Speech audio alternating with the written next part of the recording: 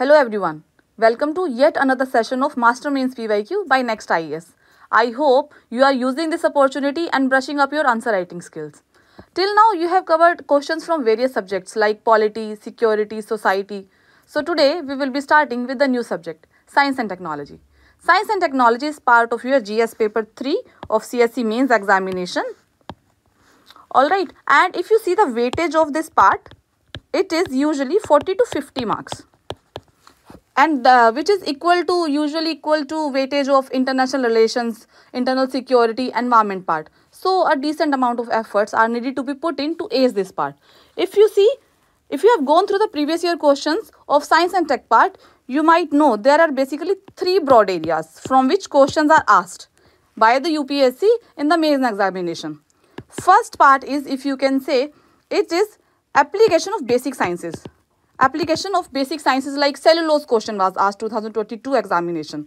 Second is India's initiative in initiative programs etc. You can say in space and defense. Chandrayaan question, it was asked recently in 2023 question itself, paper itself.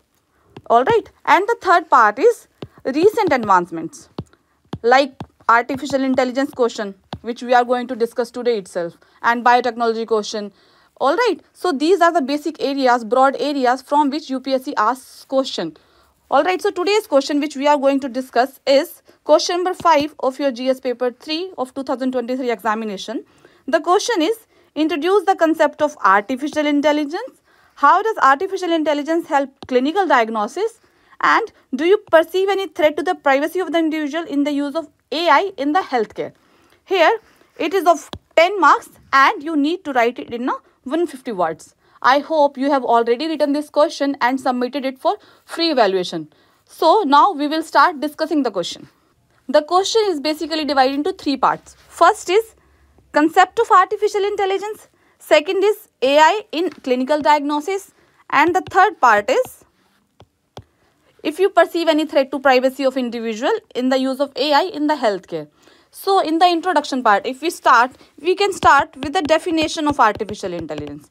So what is artificial intelligence? Artificial intelligence is an area where computer sciences is used and analysis of robust database is made. Alright, this analysis is made to solve a problem. Alright, so it basically replicates human action. In addition, you can write the application part of artificial intelligence, like it is used in the healthcare as it is given in the question itself. Education you can say, agriculture you can say. Alright, I'll explain by very simple example of YouTube viewing. You watch videos on YouTube. Now, based on your viewership history on the YouTube will suggest you some newer videos on the same lines of your viewership. Alright, so this is application of artificial intelligence in your daily life, you can say. Alright, now the next part of the question is, how does AI help in clinical diagnosis? If you see artificial intelligence in healthcare, then broadly there are four areas in which artificial intelligence can be used in the healthcare sector. First is diagnosis, clinical diagnosis you can say. Next is treatment options available. Alright, next is patient adherence, or you can say patient tracking can be done. And the next part is managerial or administrative you can say. So in the question, clinical diagnosis part is asked. What is clinical diagnosis? In a simpler term, when a patient goes to a doctor and doctor, based on the signs and symptoms and by running through some tests, diagnose the disease. That is called clinical diagnosis, and based on the diagnosis itself, the treatment is based. When the disease is diagnosed properly, only then proper treatment can be done of a particular disease. Alright, now you can proceed with the heading of artificial intelligence in clinical diagnosis. So the heading can be made AI in clinical diagnosis. Alright, so heading can be made. Here we will discuss some AI examples one by one. First part is early detection. Early detection, in a way, just assume a patient of diabetes. Now, with the help of glucometer, you know about glucometer. With the help of glucometer, instantly, in seconds, a patient can be diagnosed of higher blood glucose level and immediate treatment can be done. Alright, if you have, I will give you an example of Arvind Healthcare. Arvind Healthcare, along with Google, they have used artificial intelligence to diagnose eye disease in some individuals. That is called as diabetic retinopathy. You need not to write in the answer, this thing in the answer, but you can write about eye disease. So, this is diagnosed, and this diagnosis, this condition, if left undiagnosed or untreated, then it later in life can lead to blindness. So here this early detection is done with the help of artificial intelligence, and person can be saved from getting blind. Alright. Next is faster detection. Artificial intelligence can detect a disease in a faster way, quicker way, and treatment can be done in the earlier stages itself. If you take example of PET scan. In the PET scan software, already numerous data is present, data of numerous patients are there.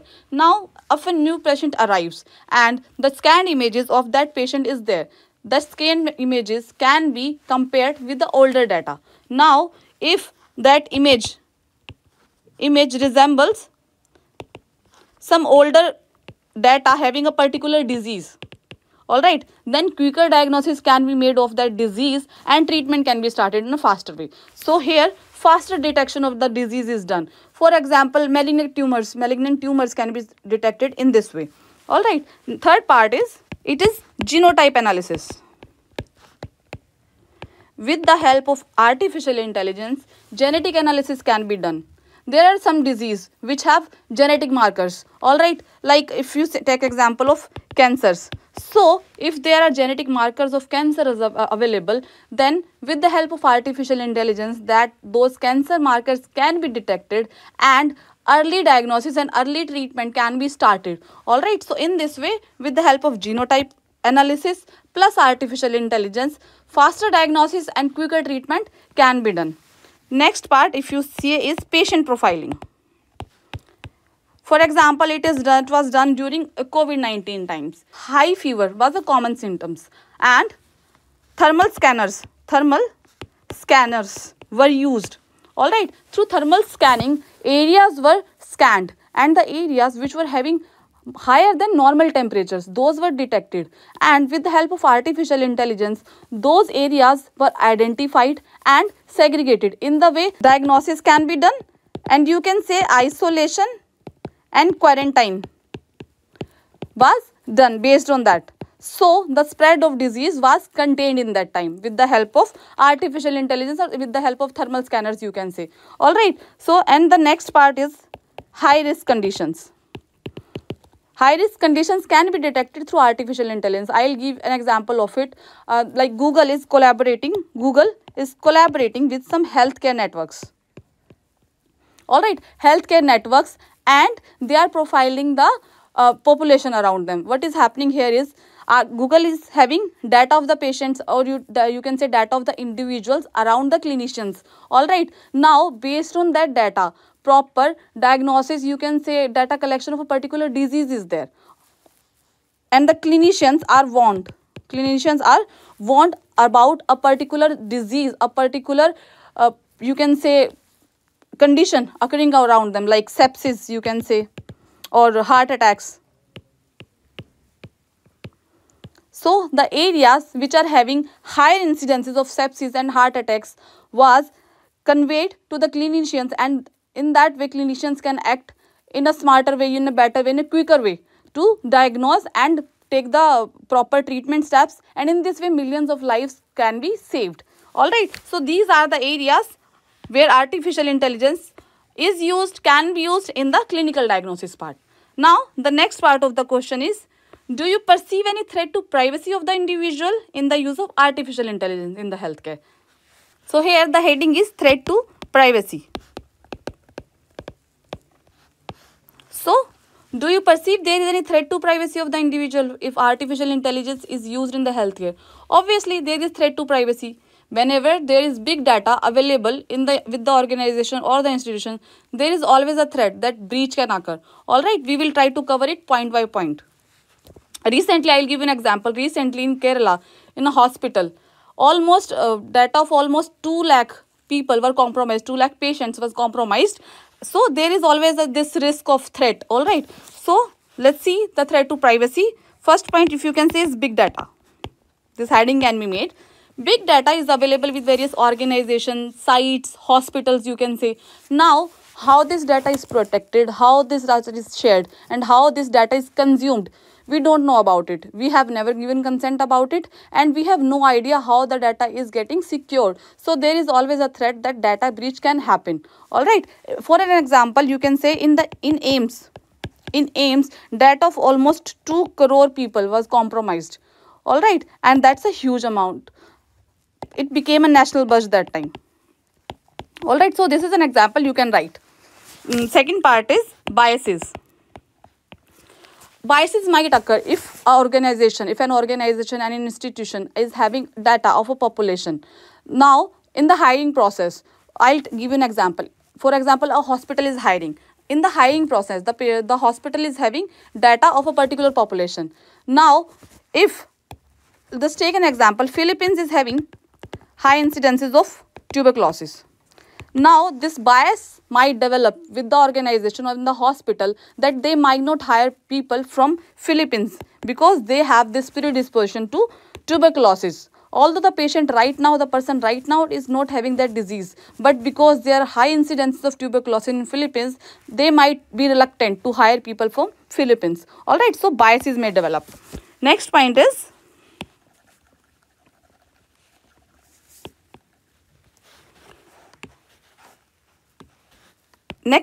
details of patient.